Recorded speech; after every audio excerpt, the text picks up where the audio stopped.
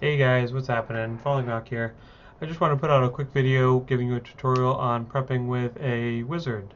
Something that previously I've kind of said I think they can do it, um, but I wasn't sure how to do it. And so a lot of people that maybe only have a wizard or were curious on how wizards work would find this interesting. I actually was very surprised at how effective of a build I found here.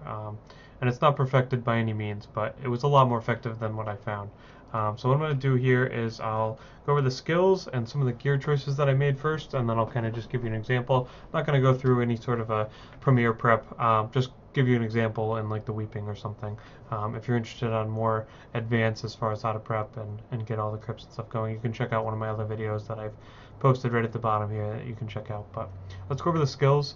I've chosen Diamond Skin, pretty obvious, and the way it works in this build, you're able to keep up Diamond Skin almost 100% of the time. It's actually really, really, really effective. So Diamond Skin with Crystal Shell for the increased absorption.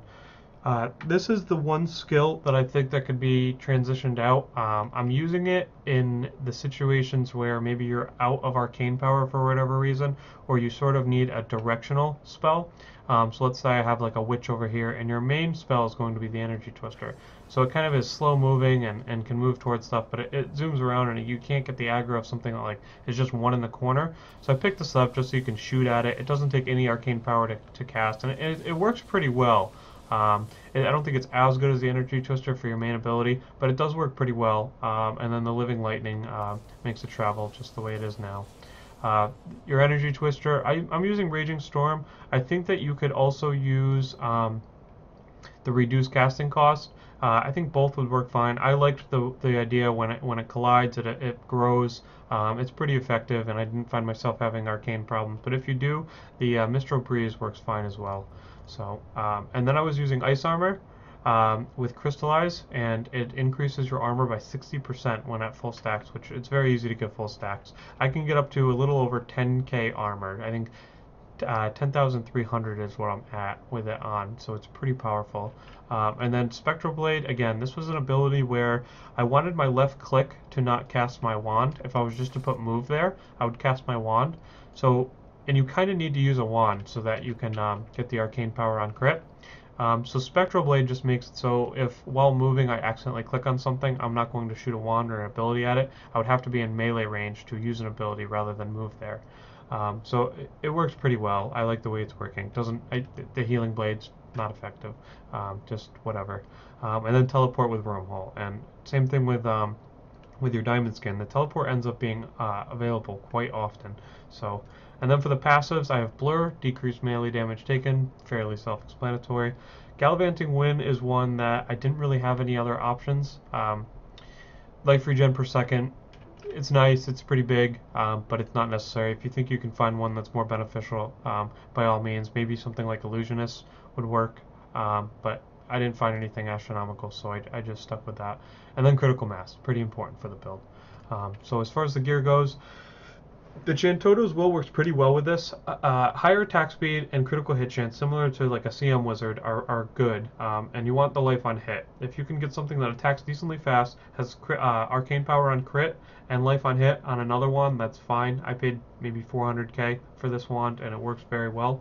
Um, and the rest of it's pretty self-explanatory. Just protection stuff, very similar to anything else you may get. I use a storm shield as well on this. I'd fooled around with the Oculus when I first started doing this build. Um, it gives you the critical hit chance, and I really like the fact that it reduced the cooldown of teleport. But you'll find that with this build, you don't really need that reduced cooldown. It was nice, but the way I've changed it into what it is now works a lot better, and the Storm Shield actually works really well. There was a big difference going from Witch Doctor to Wizard as far as my protection, so I liked using the Storm Shield. 2 rings, life on hit, critical hit chance, attack speed, critical hit chance, life on hit, physical resistance again in this one, strength, all good things.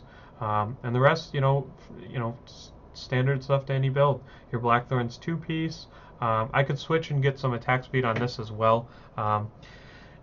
attack speed isn't super important. A certain amount of critical hit chance is kind of important, but I'm not even very high, 29%, and you'll see how well it works even with this. And then I just crafted some vitality pieces, nothing crazy, but I just went with what I had. And then the helmet, all I looked for the, I mean, I looked for Vit, I looked for armor, I looked for open sockets, stuff like that. But the arcane power on crit was what I wanted. You kind of need two pieces. The weapon as the helm is what I'm using. I'd say between 18 to 20 arcane power on crit is what you're looking at. So again, if you were to use that's another thing that your offhand can offer you. The Oculus had 10 arcane power on crit. I didn't need that much, which allows me to use the storm shield. So that's what I have set up as far as gear. I'll show you kind of how it works here. We'll go into the weeping and get a look. Just activate your ice armor and you're all set. It works kind of similar to the way Witch Doctor does almost, and where the more mobs that are there, obviously the more stuff you can lifesteal off or life on hit off. You may find a little bit more trouble trying to survive off a few mobs. Like I can't get as much arcane power in the beginning because I don't have as much stuff to hit. But you'll still find that a lot of your stuff is still readily even hitting this much stuff. My cooldowns, my teleport, my diamond skin are readily available. I'm not having too many problems with my arcane power as far as critting on stuff, hitting enough stuff. It works really well. And you'll see, like, you look at that, diamond skin's already up again, teleport already up again. Very impressed by the way it turned out. You can see like the amount of damage that I'm taking is so minimal. It's even in comparison to like my Witch Doctor. It almost feels like less, especially because you can spam diamond skin for the absorption. So yeah, I was very impressed by the way that this worked. But you can kind of understand the idea. At one point, basically, all of your movement is going to be coming from your teleport. Already up again, I can teleport. Spam a couple, get your diamond skin up, let it crit, teleport. So even things like in other builds, I will suggest things like a compass rose for the movement speed. You don't even need it. Most of your movement you're going to find is going to come from just TPing around. You can kind of TP, spam a couple, get up your crits, and then teleport again. And do the same thing. So it worked really well. It worked a lot better than I expected. And again, there's still things that could be tempered with, I think. You didn't even see me cast Shock Pulse there. I think you could find something else that would work there. I've seen a few other variations of this build. One of them involved being able to spam Wave Force and keeping everything away from you. So he would go in here like this and just bounce everything away from him and be able to basically just keep stuff away from him at all times. Kind of interesting. It was kind of interesting. I didn't find that I had problems with survivability, but I think that if you were having problems, it would prove to be extremely beneficial to use something like that.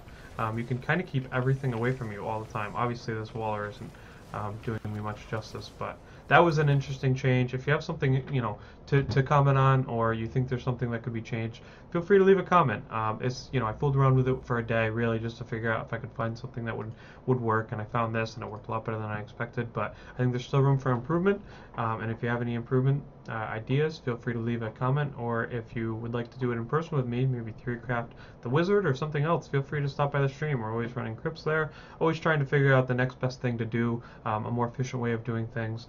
Twitch.tv/afallingrock. And again, if you're curious on some other classes on how to prep or the full prepping of a crypt, I'll leave the info in the bottom of the stream and you can check that out too. So anyway, that's my wizard guide. I hope you guys enjoyed it. If you liked it, feel free to like the video and subscribe. I'm trying to put out as many videos as I can, getting into this crypt stuff and hopefully leading into Reaper of Souls. So again, thanks for watching and take care.